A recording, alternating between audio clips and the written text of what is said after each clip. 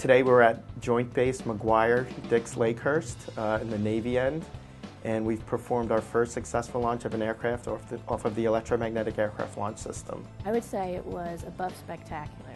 I was taxiing up there, I felt a little excited. I wasn't nervous or worried at all. I was confident in everybody. We've done multitude of risk mitigation, analysis, testing to lead up to this point.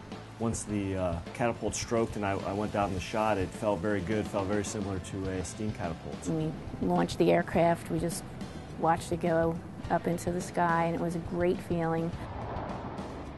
EMALS as a concept has been in development under S&T type work since the mid-'80s. Basically, we replace a steam catapult with a linear motor system. If you've ever ridden a roller coaster operates with motors that launch the payload, the passenger payload forward. That's what this system does electrically.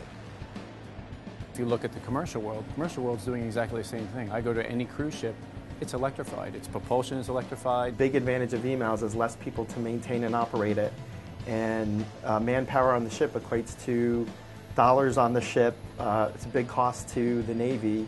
It's more reliable as far as from an aircrew side. There can be multiple failures, and the system is a lot smarter than a steam catapult. If something goes wrong, the closed-loop control system notices it and within 500 microseconds adjusts to compensate for whatever the failure is, whether an engine out, a flat tire. This is why you test, because you want to find out problems now. And the fact that we were able to launch without anything negatively happening to prevent us from launching, it was just a great feeling. You gotta keep up with modern technology. The United States is always on the forefront of technology. Our military is the best equipped in the world, and you know we always stay there because we do developments like this. It was time to move on from steam, and this is the new technology, so this is the new way to do it.